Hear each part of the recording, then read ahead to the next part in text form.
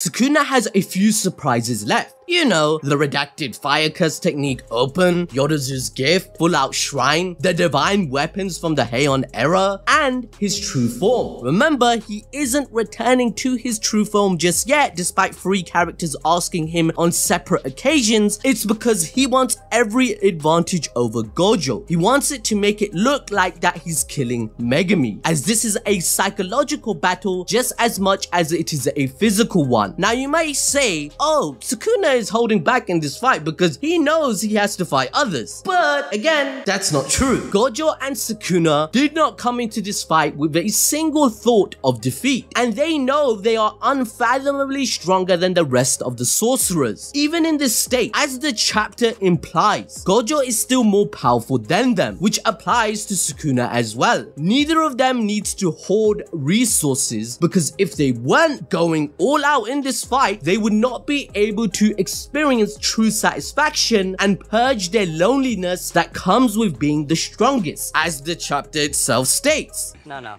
he's got a point.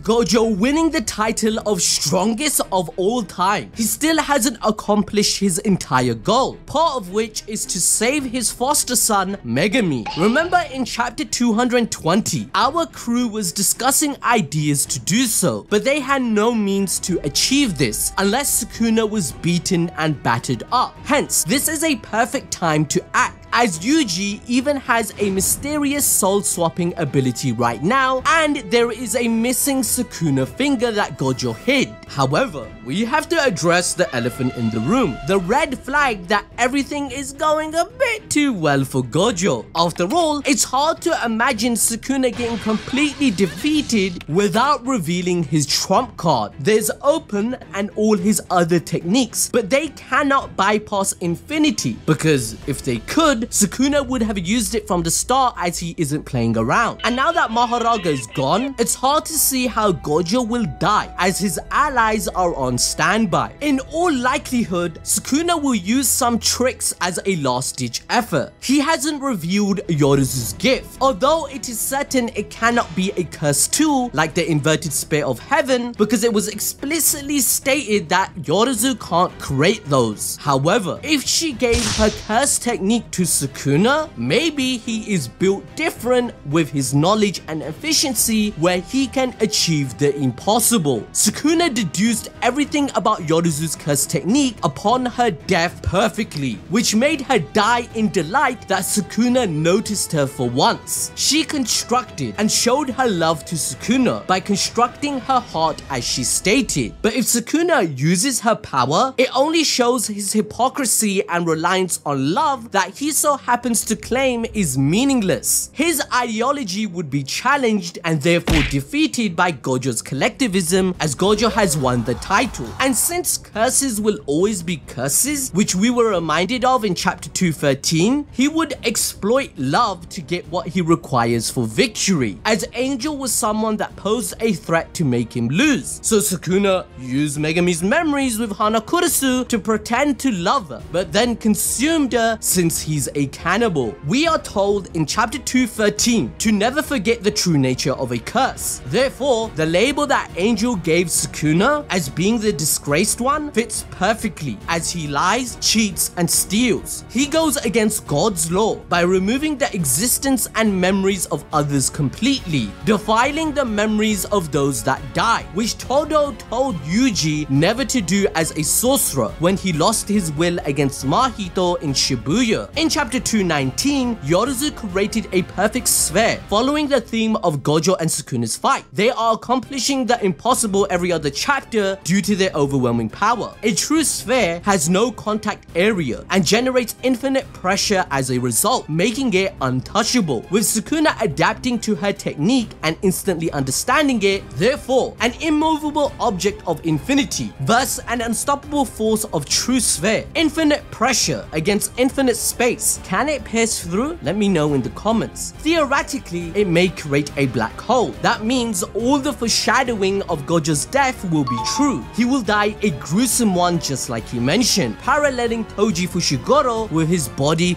cut apart. Now, to enjoy more peak fiction, why not watch the video on your screen right now regarding Boruto's time skip? It has finally started.